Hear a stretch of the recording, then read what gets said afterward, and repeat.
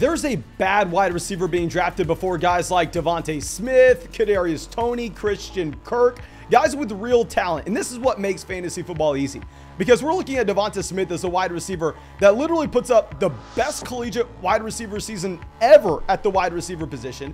You're looking at Kadarius Toney with his 2.1, 2.2 yards per route run as a rookie. You're looking at Christian Kirk as a top 10 paid wide receiver in the NFL, slated to be the unquestioned alpha in his offense. But people want to overthink it. They want to go, oh my gosh, Aaron Rodgers is great. Allen Lazard looks like he's the wide receiver one on paper. Let's draft Allen Lazard over Devonta Smith. No, don't do that. I'm not going to be surprised if we get Christian Watson or Romeo Doubs or even Sammy Watkins as the wide receiver one here in Green Bay, because there's truly nothing special about Allen Lazard.